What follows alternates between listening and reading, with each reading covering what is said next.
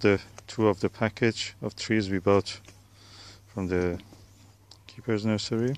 They come in this packaging, packaged in hay. That was really good because it saved them from frost.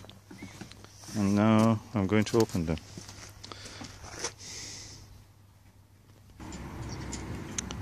The packaging now is opened. Beautiful hay.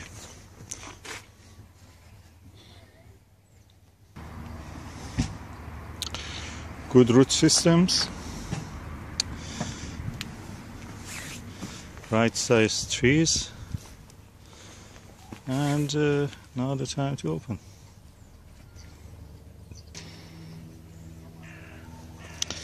The trees I've received from them are very good, like the other time I bought from them. And I have also two Iranian medlars. They're the right size. It's a little bit toward the smallish, but we will see how they do here. And also one apple, that's the apple topaz. It's really good size, I'm happy with that. Bagging the hay is for the chickens as a bedding. It's lovely. And these are the white currant and red currant that I bought also from Blackmore Nursery. £5 only each. Really good value, I'm saying. Daylight is very short. Unfortunately, I run out of time. And these white currants, red currants and blueberries, I don't have the time to plant them right now. So I have to heal them. That's the process of healing. You dig a hole, you put them in an angle into the soil, and then cover them back with the soil. Then with your heel of foot, you just press the soil to remove all the pockets of the earth, fill them with the soil, and that's it. You can keep them as long as you want until that you have the time, and you can go and plant them. This is the work I've done now. The daylight is really short here now. By almost 3:52 the sun will set.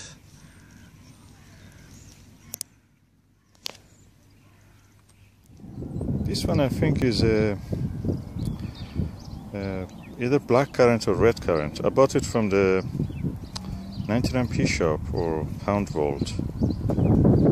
And it was just a stick. Now after 2 years it is this big. It was in the other part of the allotment, which is now the vegetable garden, and I just transplanted it. It is almost 3 years old, and yeah, transplanted.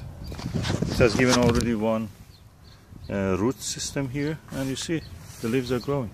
Actually this one, which is closer, has given more leaves. Leaves are already coming out. This one is at the bud stage. That's all of it.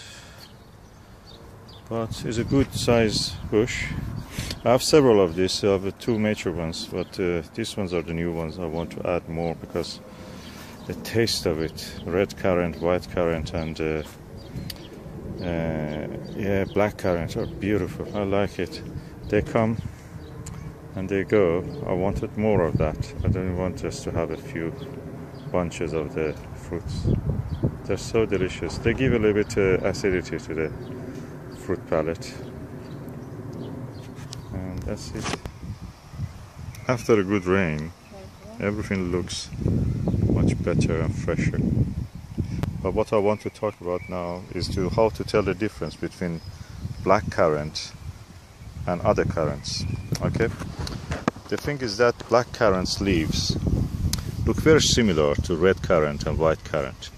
So how we can tell the difference? This is by the leaves. You rub your hand on the leaf,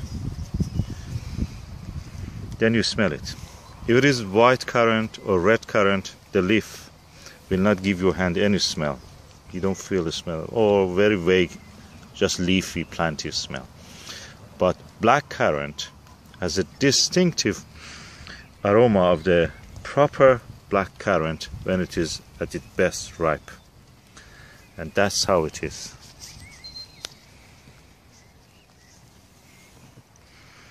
Yeah, oh God, it's so sweet. It's so sweet, this black currant leaf smell, fragrance, that I was thinking that actually probably I can take a few leaves, healthy ones, or new leaf shoots, just to put in a pot,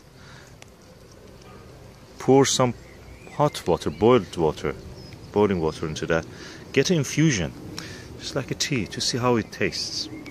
I will do it. Okay, I was wondering what are these. I know now what are they. This is a currant bush. I think this is a red currant. And what I've noticed is that there are blister-like things on them. And I know they are caused by something called, I learned it today from one of our fellow YouTubers, that these are called currant blister aphids, or aphids. These are caused by that currant blister aphid. And that's the way it looks, distinctive, reddish, orangish. The color is changing. It was yesterday very orangish. Today is a little bit dull. And surprise, surprise, you can see them on the back. Here. Don't know, can it focus on that? Can I use my fingers at the same time? Guide the camera. Actually, I'll use this hand.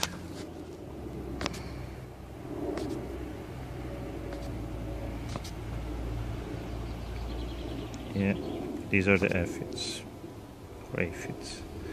These are the ones which cause this blister. They practically destroy the structure of the chlorophyll. Probably they, I don't know, they secrete kind of alcohol. Alcohol can extract, I know as a fact. Ethanol can do that, extracting the chlorophyll and leaving the dead structure of the cellulose of the leaf like that. So are they doing fermentation? Who knows? These are the aphids.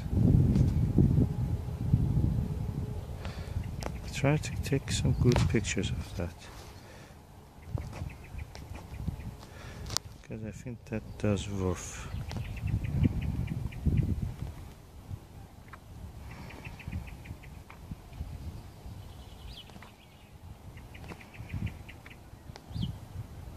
It's good. I can see the blister beside the aphid actually itself. So, not a big problem. The part that we want to eat are these fruits. This is the one which I transplanted, this currant, red currant. I bought it from the pound world originally. Then it was just a stick, one single little stick. I put it in the ground in the other part of the allotment. Now it's doing well. So I transplanted here. And look, this branch of it is already reached the ground and has established the root. So practically I'm ending up with two plants full of fruits. For a first year transplant, it's not bad, is it? And lovely day. Thanks for the sunshine. And I'm laughing at the pigeons. I see the pigeons were eating cherries of my neighbor. And I was thinking that, my God, Claire, you're not there to cover them. But I did try to cover them. Not just the... Oh, another Bilderberger going somewhere. Enjoying the free ride and never paying for it. Anyway, what I was talking about is the covering. I did cover not only the one plant, I covered the whole area of the orchard. And as you see this, oh, topaz apple, look at it. It's full of fruits. I wonder how many of them will fall, how many of them will survive. Anyway, we will see after the June fall. June drop, as they call it. Okay, this is a video about fruits on the wood of red currants. Okay, this is the first year I've planted this fruit bush. I have about 10 or 15 of this from the keeper's nursery about them. And as you see, and the first year it has given some fruit. What I wanted to point out is that you can see here the fruit is actually attached to the old wood. The new wood here don't have any fruit on it. So on the red currants, the fruit grows on the old wood. So you should not cut your old wood much vigorously if you want a crop. The new wood will give you next year the fruit. So the wood that they grow, they may get old or may get damaged. Then you can just bring the tip a little bit, trim it down, and that's it. You don't need more than that. So now you know where the fruit grows. You may have read it in the book, but that is very confusing. You talk about black currant, red currant, white currant, everything. Okay, red currant and white currants, I theorize they must be the same. So if they have fruit on the old wood, it will be the same for the white currant also. Black currant, it seems that has a different case. I will make a video about that separately. But on the red currant, definitely the fruit grows on the old wood. Not the lower part of it, the growth which was from the previous year. From here to here, you see fruit has grown here. And this part will give me some fruit next year. This part may give also some fruit or may not give, but this is definitely the growth for next year, which will give me the fruit. So you know it now. Remember where you saw it first.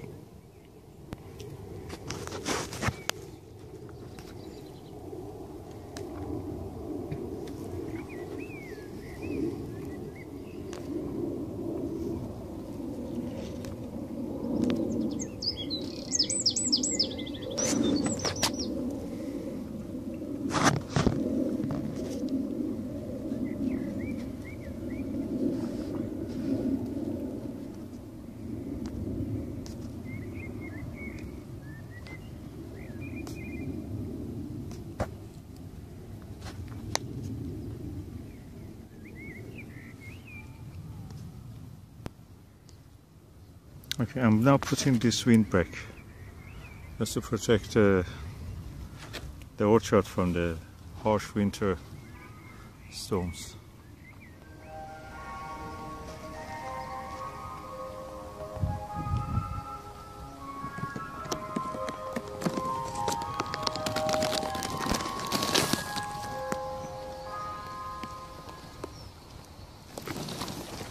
Look at this beautiful red currant. I mean, it will be red currant when it is getting red, but now at the moment it's green. And look at that, it's full of bunches of the red currant. This is amazing. It's just May, and it has such a growth this year.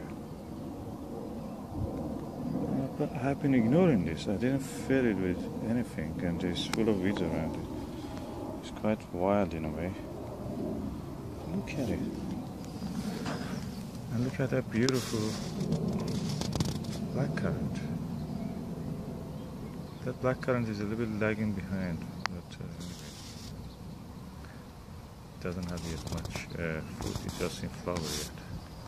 But this one is already set. It's past almost all its flowers, and now it's in the fruiting stage. There is a flower here. At the center is mostly fruit. This is the first of the 2015 red currants. They're almost there. Few days, probably more, they will be ready. I'll try just a few of this.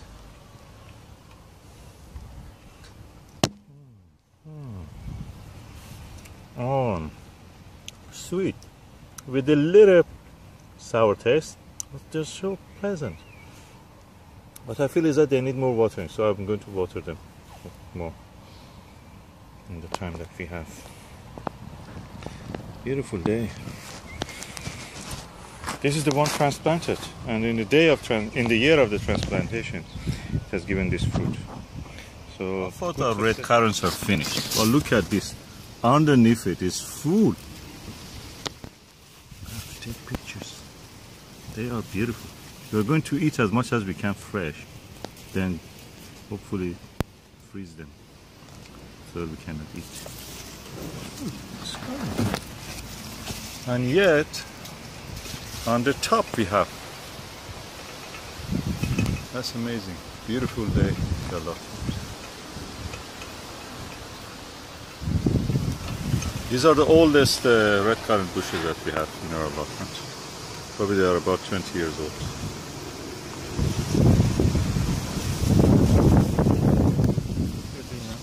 Harvesting red currants.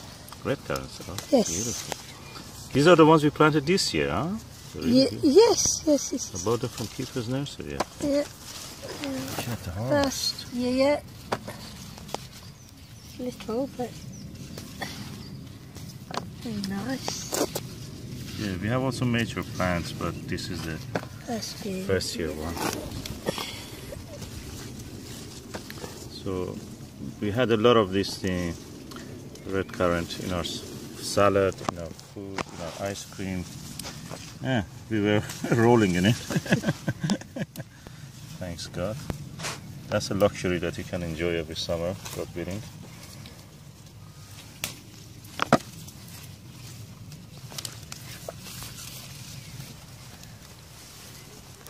There's a few here. I will move just to let you come around.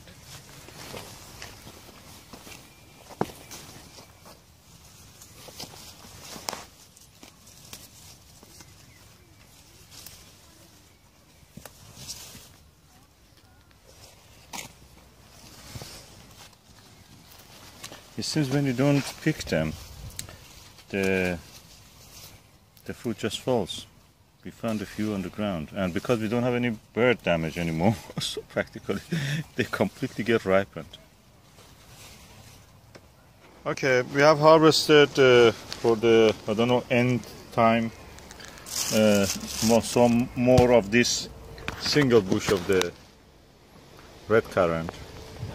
We had others also, but this one is mature, so it's a established bush. We harvested probably about 6 kilos of it now, and I'm really tired. I cannot really go again, and there's yet a load of it. Every time I thought I found a bonanza finished, I looked at the other side, another bonanza. So practically a lot of it was fallen, a lot of it was just given to chickens, a lot of it is here. We ate a lot in the previous days and weeks. We were eating also a lot, so I'm tired today of harvesting, so I'm going now just to freeze these ones, eat a little bit and then freeze. Today's harvest, some tayberry, some blueberry. This is a bluetta, the variety's name. It's beautiful. I'll take a picture.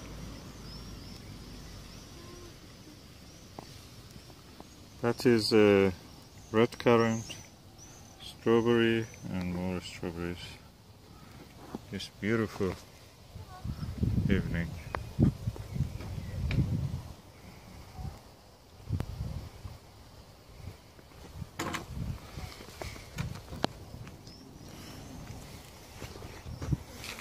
Yeah, our peach are doing well, it seems.